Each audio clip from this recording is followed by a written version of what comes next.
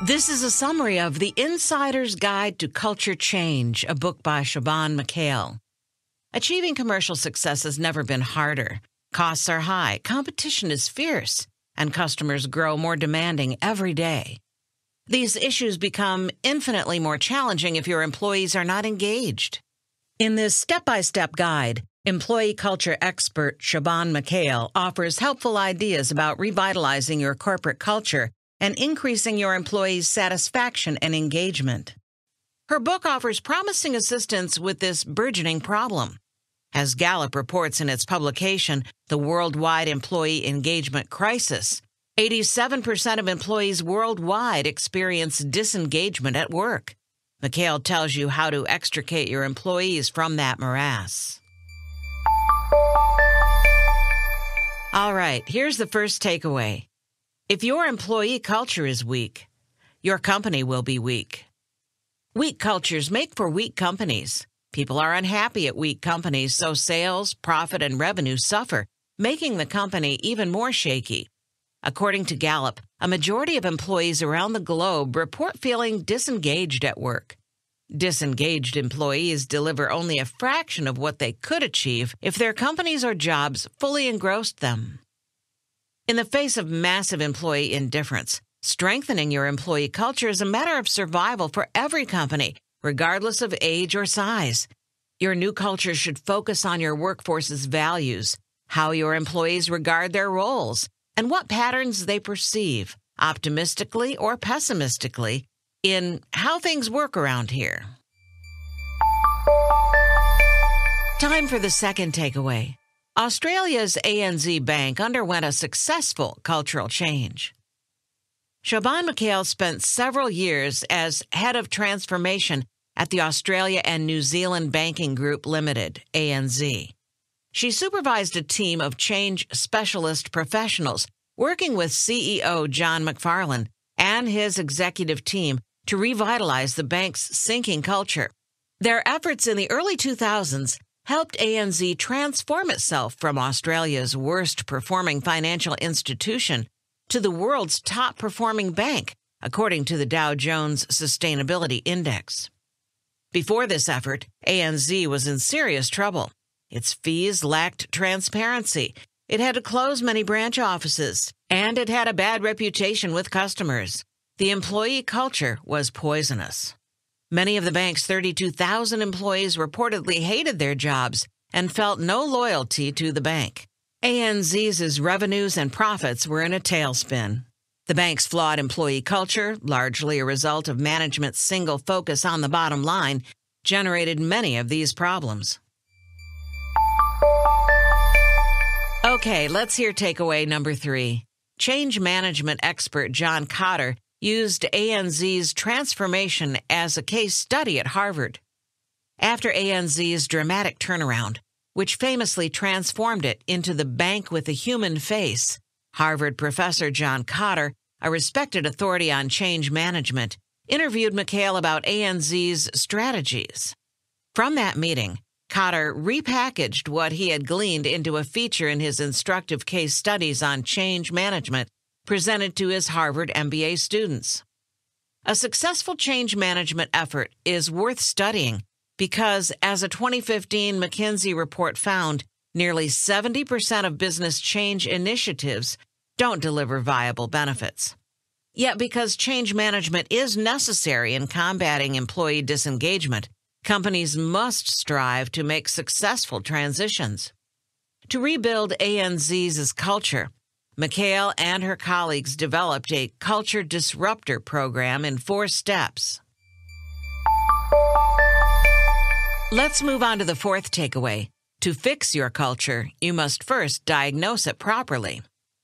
Before McHale went to work at ANZ, its previous change efforts had not only failed, they had worsened its situation.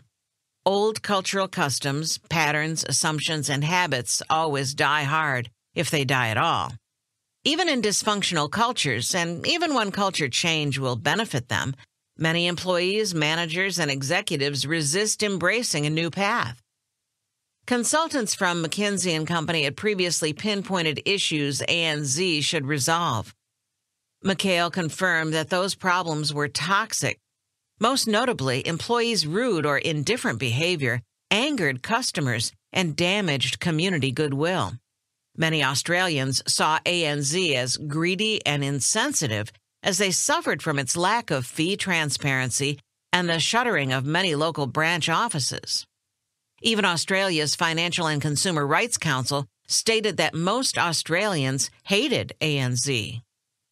McHale discovered a habitual pattern of dysfunction and obsolete command and control behavior that she regarded as the source of ANZ's reputational problems with the banking public. She discovered that senior executives made every decision, including how employees on the front line should handle customer concerns. This ironclad policy left clients waiting, often for weeks, to get answers to basic queries. Executive policy forbade frontline employees from making any decisions on their own. Yet dissatisfied clients naturally blamed those employees for all their problems with the bank. And just as naturally, employees resented shouldering the blame and grew even more disaffected in their dealings with customers.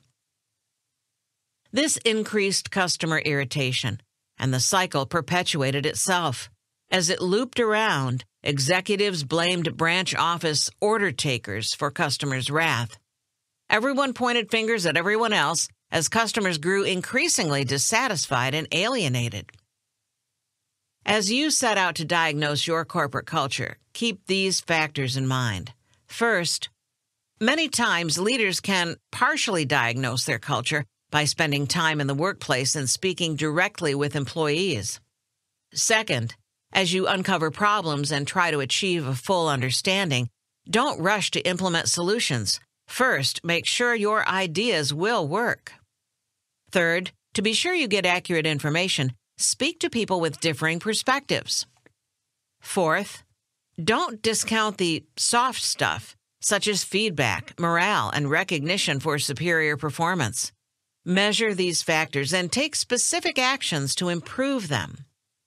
And the fifth factor is, successful transformation requires identifying the major co-created patterns that shaped your employee culture. All right, let's continue. Here's the fifth takeaway. Encourage employees to reframe how they regard their jobs and their work identities. To transform how your employees regard what they do at work, ask them to reframe their roles on the job so they can appreciate their work from a different perspective. For example, consider Sarah Connors, who runs the cardiology department at New York's Mount Sinai Hospital. Her normal daily routine encompasses the many roles she occupies in her life. In the morning, Connors fulfills the roles of wife and mother. She wakes up, gives her husband a hug, prepares breakfast for their 2 children, and sees them off to school. Then she dresses for work and makes a train to Mount Sinai, where she is a supervisor. To start her workday in her role as a teacher, Connors discusses cardiology with her first-year medical students. Sometimes she covers budget and equipment needs with her boss, often in the role of negotiator. These are only a few of her daily roles. Like everyone else, Connors has a distinctive personality. However, in all her roles, she never allows her personality to drive her actions. Many change consultants believe that, contrary to how people operate psychologically, they should try to get workers to change their personalities so they more easily adapt to change initiatives. That is not effective, but you can use a better approach. Accept your employees as themselves and their personalities as part of who they are, and reframe their roles as you initiate cultural transformation. To put it another way, modify the role, not the person. McHale and McFarland took this approach. They worked to get ANZ employees to reframe their roles to see themselves as service providers, not order takers. This change in emphasis produced a resounding positive shift to a new, improved employee culture. Keep these essentials in mind as you try to reframe how your staffers regard their roles. First, to speed up transformational change, reframe 4 main roles: the boss, the leadership group, business units, and all employees. Second, The best leaders spend at least 20% or more of their time tending to their roles as change agents. And third, while HR always plays a major role in introducing positive change, other departments must embrace their related responsibilities. Here's another takeaway. Free your corporate culture from embedded negative patterns. Established cultures are like bad habits. They are difficult to break. The executives at ANZ addressed this problem through a restructuring effort they called Restoring Customer Faith. This effort was designed to substitute a positive new pattern for a negative old pattern. The bank's main problem was that its customers no longer believed in it. The change initiative focused on employee and executive cooperation and accountability under the slogan, "We work together to serve the customer." The new initiative put customers at the head of the line, a change that employees embraced. For example, a teller named Ella received an urgent call from a customer, Tim. Thieves had taken his credit card and he was about to leave on a flight out of town and needed a new card.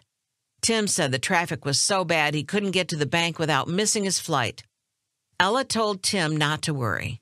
She generated a new card, got in a cab, told the driver to step on it, and delivered the card to Tim in time for him to make his flight. Tim thanked her and declared, "You've got a customer for life." Executives at ANZ applauded Ella's initiative and independence. With that new corporate attitude about customer service, actions such as Ella's became the norm. As you attempt to help your firm break out of negative embedded patterns, keep these factors in mind. First, as you plan a change initiative, investigate how other similar firms handled their change programs. Second, your behavior as a leader affects the culture of your organization. And finally, implementing major transformational change requires developing, implementing, and following a formal plan. Okay, time for the seventh and final takeaway. Consolidating cultural improvements requires everyone's commitment. McHale and her team worked on ANZ's culture for 7 years, being vigilant over the long run to make sure the changes that the company underwent stuck. This diligent maintenance provided the fourth and final step of the bank's culture disruption program. In conjunction with McHale's work, ANZ's CEO and his executive team introduced corporate initiatives that increased the momentum of the company's change process. These programs included a community volunteer service campaign that helped restore local communities' trust in the bank. Engaged employees deliver results, and that's what happened at ANZ. Its profits more than doubled in 7 years, and its share price increased to become 3 times higher than its previous low. Additionally, ANZ won numerous leadership, service, and employee engagement awards and became a desirable place to work. As a 2001 article in The Australian put it, ANZ radically transformed itself from the industry lame duck into a highly polished money-making machine with an eye to its customer needs. As you consolidate the gains you achieve in your cultural change efforts, find ways to measure them so you can track your progress and find solutions to any setbacks. Today's changing, challenging world requires companies and leaders to remain agile and flexible, always ready to abandon old habits and try new approaches while prioritizing employee and customer needs. That was a summary of The Insider's Guide to Culture Change, a book by Siobhan McHale. Here's the 7 takeaways once more. Takeaway 1. If your employee culture is weak, your company will be weak. Takeaway 2. Australia's ANZ Bank underwent a successful cultural change. Takeaway 3. Change management expert John Cotter used ANZ's transformation as a case study at Harvard. The 4th takeaway. To fix your culture, you must first diagnose it properly. Takeaway 5. Encourage employees to reframe how they regard their jobs and their work identities. Takeaway 6. Free your corporate culture from embedded negative patterns. And the 7th takeaway, Consolidating cultural improvements requires everyone's commitment.